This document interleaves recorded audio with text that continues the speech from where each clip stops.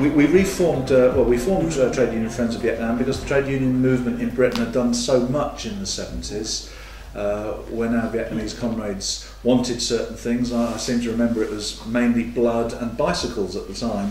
There was a great response from our movement, and as soon as they had their great victory, it seems as though a lot of the contacts ended, and I think Victoria's contribution has helped us to recognise that there really is a need for us to rebuild those links and those contacts. So thanks very much for that.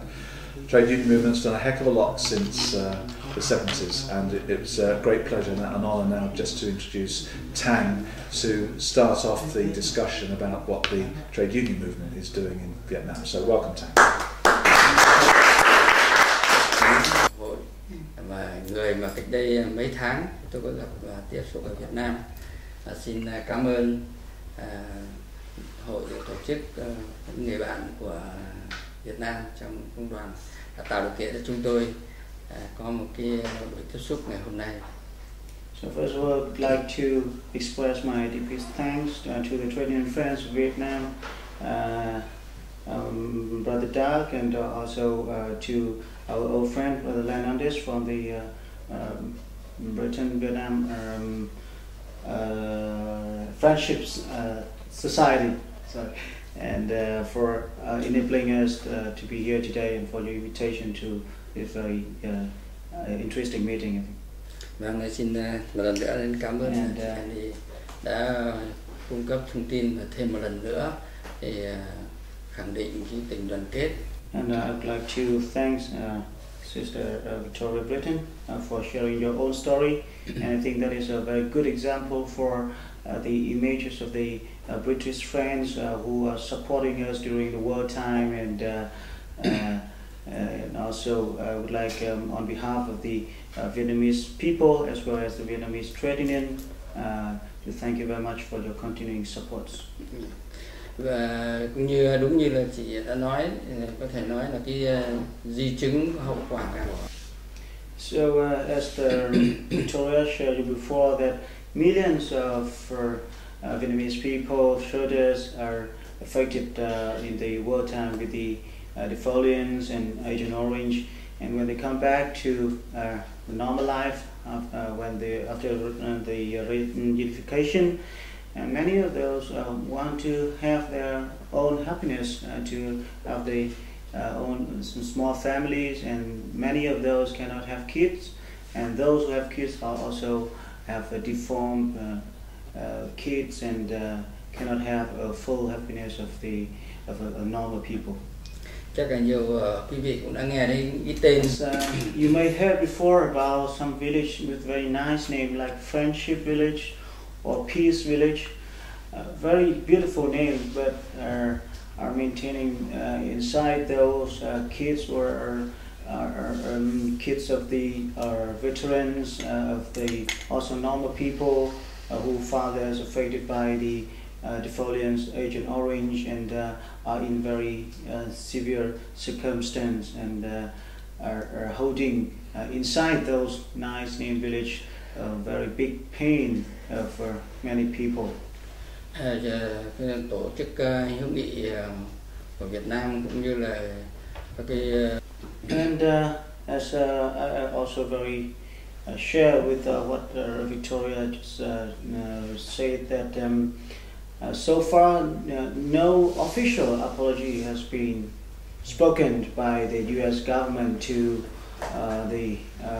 for the crime that they have done in Vietnam, and to the victims of the war, the victim of Agent Orange of dollar sign in Vietnam, and only very few projects now just started for clean up the airport, the air base, U.S. air base, or some project for sweeping the mines which remain in the landfills, and there are still some new area that just discovered that the U.S. military have buried the barrels that they use to contain the chemicals have been buried down underground, but they really forgot already, but just are discovered.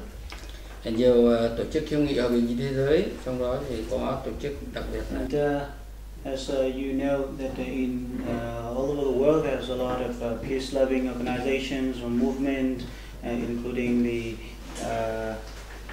Britain-Vietnam Friendship Society, who are supporting very much in our struggle to demand the justice for the victims of genocide or Agent Orange in Vietnam. And we would like to thank you very much, and I believe that in the next few days during the TUC Congress we also will see a lot of friends, the trade union friends who are supporting us in the wartime and continuing their support in daytime and present and in the future. And we strongly believe that the relationship between the Vietnamese trade union and British trade union movement in particular and the people of the two countries in general will be strengthened in the future. Thank you very much. Và cũng nhân dịp này thì chúng tôi cũng xin giới thiệu rất là tóm tắt tình hình về tổ chức công đoàn chúng tôi từ khi đất nước, đặc biệt là từ khi đất nước thống nhất đến nay, và những cái vấn đề trước mắt của công đoàn Việt Nam. Thì tôi sẽ xin nhường lời cho Mr. Hiếu, chuyên viên ban đối ngoại sẽ có cái trình bày với tất cả quý vị. So as the theme of our meeting today is Vietnam Today, so I do not come back too much to the history. We would like to briefly introduce about the trade union movement in Vietnam, and so I would like to ask Brother Hiếu to deliver some information so that we do not interrupt with the interpretation. For the trade union in Vietnam, I would like to share with you that we have been established in July 1929, and firstly called the Tonkin Red Federation of Trade Unions.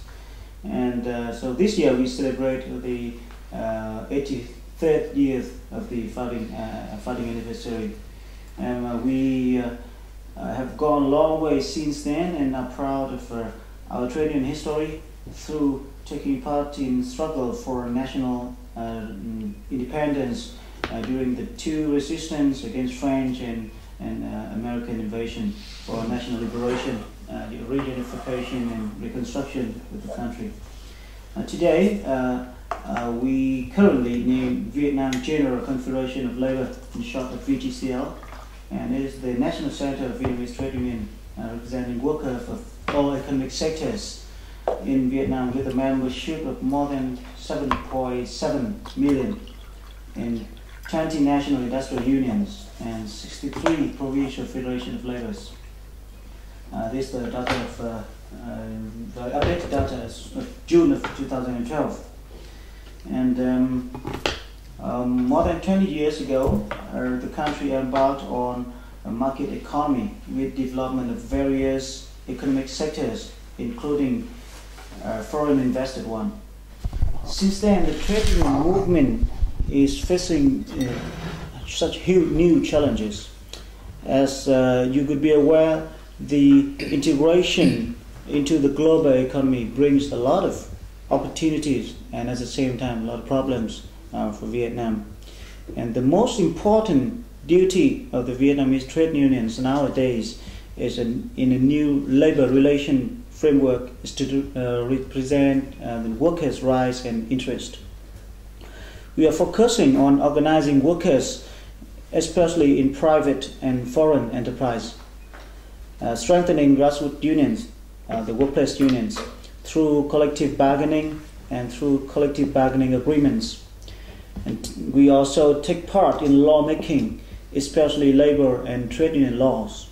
Recruiting, we also set out a target to recruit 1.5 million new members in the period of 2008 and 2013, and I'm happy to tell you that so far we have succeeded in this target.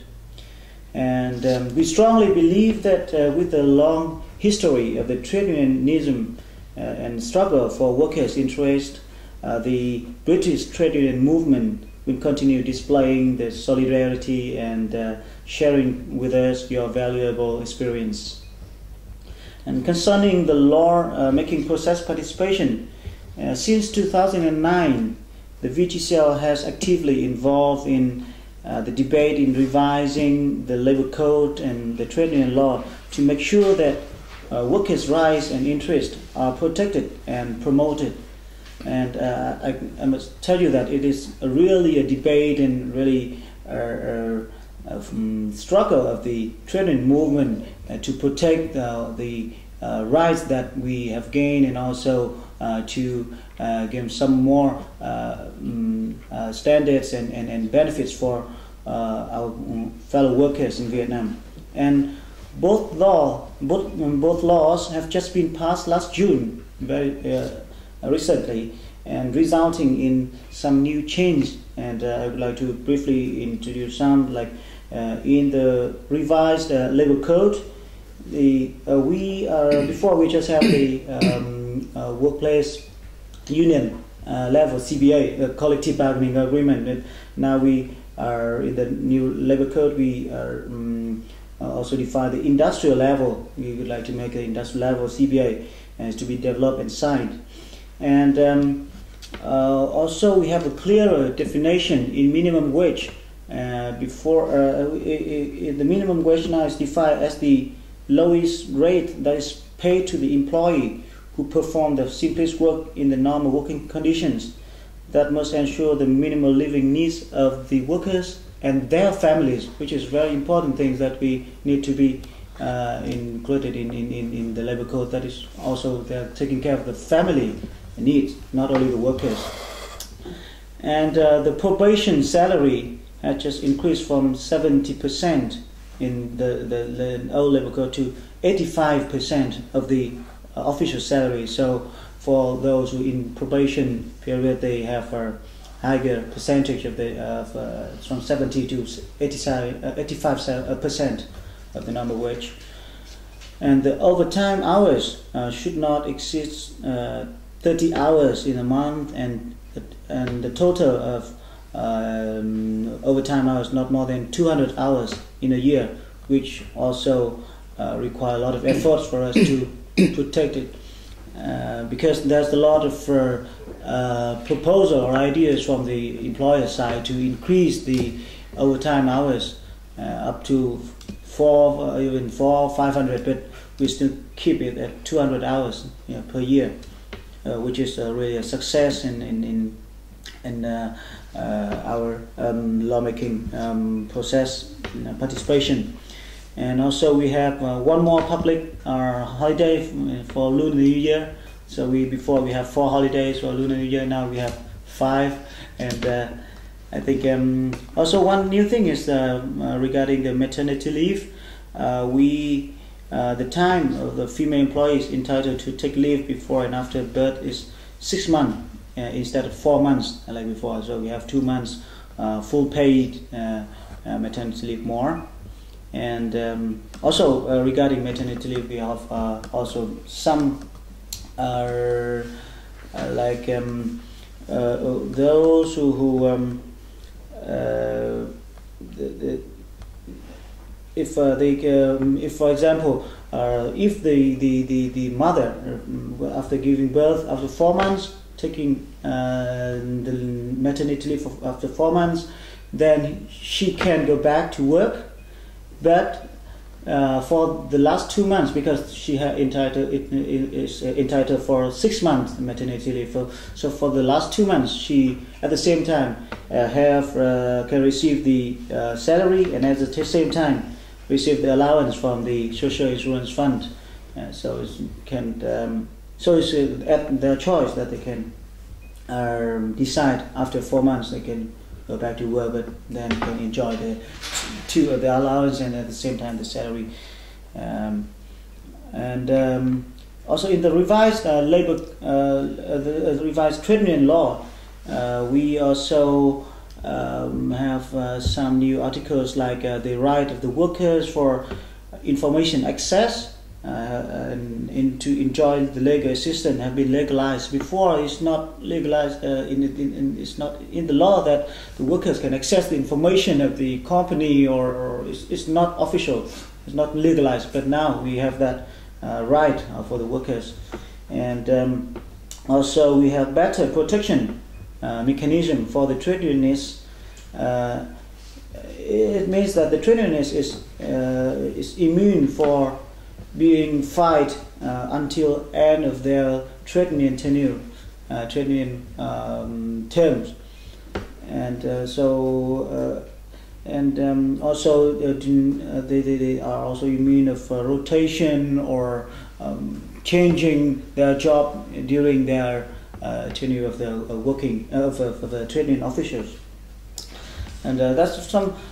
We also bring a set of the labor code and the trade union law also in English, that for your reference, if you want to share it, we can also bring it together with us.